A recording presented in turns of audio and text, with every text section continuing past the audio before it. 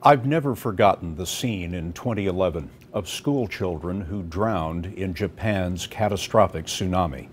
I found their bodies in a gym. They had been evacuated there because it was the tallest structure, but not nearly tall enough.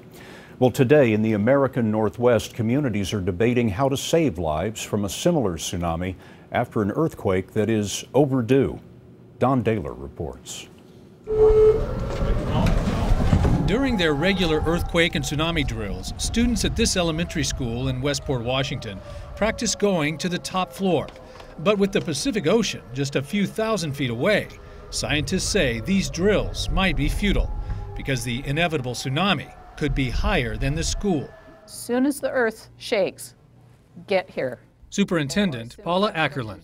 Scientists tell us it will happen at some point. It's very unpredictable as to when, so we need to be prepared. That's why construction workers are racing to finish this vertical evacuation structure, the first of its kind in North America. The shelter sits on the roof of a new school, rising 44 feet high with 14-inch thick walls. It could save thousands of students and residents seeking refuge. Like the Japanese earthquake and tsunamis in 2011 that killed nearly 16,000.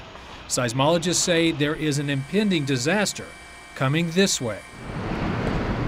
70 miles off America's Pacific Northwest, from Northern California to Vancouver Island, sits the fault line known as the Cascadia Subduction Zone, where the oceanic plate is slowly being forced beneath the North American plate. It buckles upward, and it gets pushed backward like a spring until eventually, after a few hundred years, it just has to let go. For 25 years, Oregon State earthquake geologist Chris Goldfinger has warned of the possibility of disaster. He and other scientists have been collecting core samples of sediment from the ocean floor. These sand layers that you can see are, we believe, past earthquakes. They've discovered that major earthquakes happen here an average of every 240 years. The last major Cascadia earthquake was 315 years ago. The big one, scientists say, is overdue. There's nothing that compares to magnitude 9 earthquake that North America has experienced in human history.